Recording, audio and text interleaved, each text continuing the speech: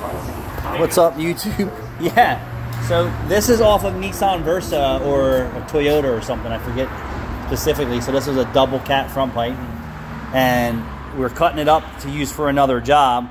So I'm going to use the cat on this Nissan, and we're going to build a front pipe for it.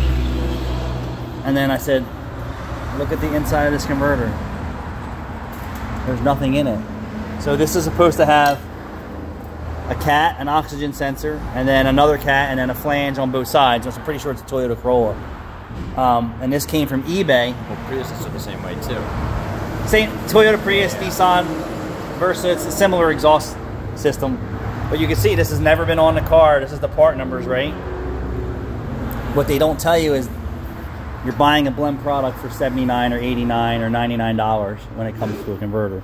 For me, it's not a problem because I'll just cut them up and use them for something else that I know that they work for. But this is supposed to have catalyst in this brand new, and it's not. They have one cat, and this was the rear cat because the flange was on. I just cut it off.